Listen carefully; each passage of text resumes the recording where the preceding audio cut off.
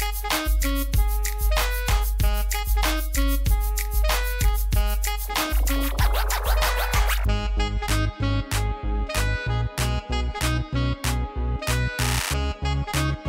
UC San Diego, we're committed to being the one place delivering outstanding patient care through commitment to the community, groundbreaking research, and inspired teaching.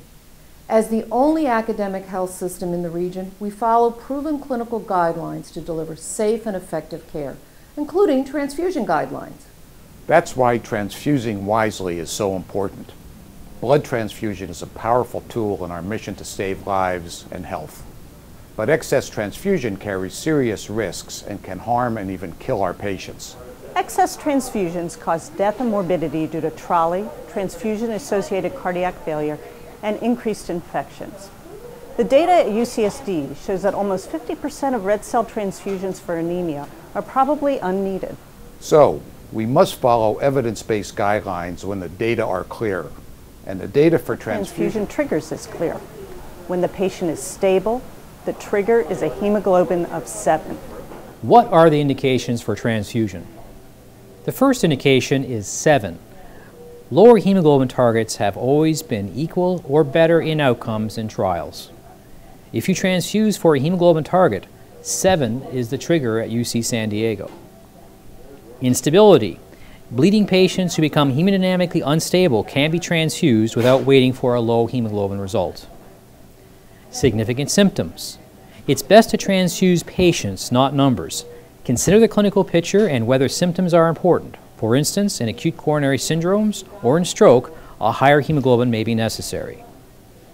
Single units. The old adage, no one needs just one unit of blood, is a myth.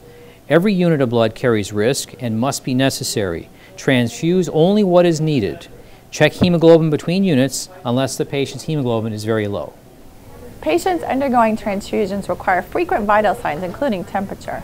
If a patient receiving a blood transfusion develops symptoms, it could be a transfusion reaction.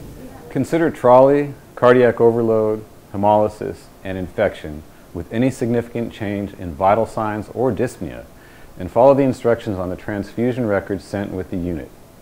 Immediately report any reaction to the transfusion service. And remember, the transfusion trigger is 7. 7. 7.